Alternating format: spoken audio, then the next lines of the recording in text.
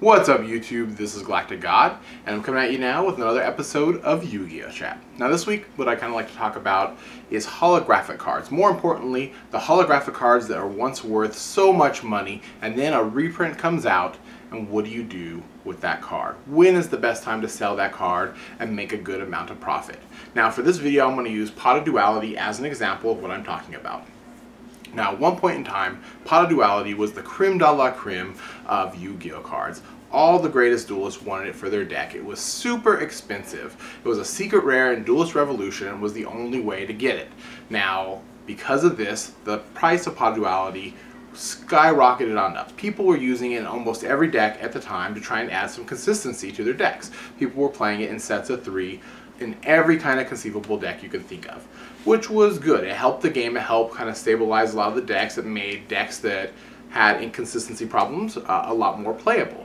But the problem is, it was secret rare. It was hard to get. It was expensive. So if you got them, you could either keep them, make your decks a lot better, or you can sell them and make a good amount of profit.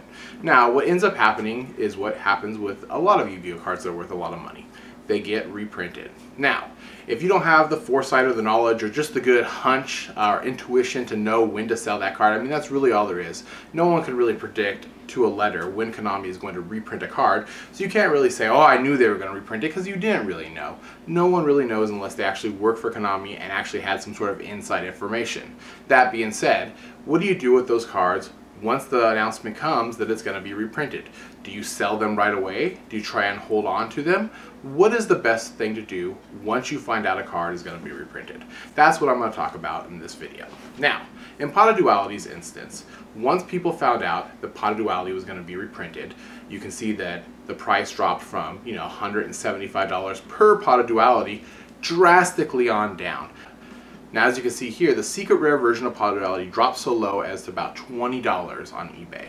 That's crazy to think that Pot of Duality, the secret rare, was once lower than $20, especially coming from such a high beginning.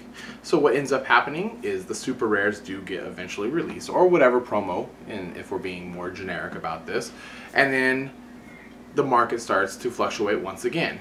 People get the supers, but people start to want to bling their deck out more. People don't want just the supers, they want the better version, the more harder to get version. A lot of players tend to gravitate towards the highest rarity of a card. A lot of players like to super bling their deck out. And so what this ends up happening usually after that is the card price that once plummeted down super low starts to rise once again. So after a couple months release of the super rare promo of Pot of Duality, the secret rare starts to climb back up in value.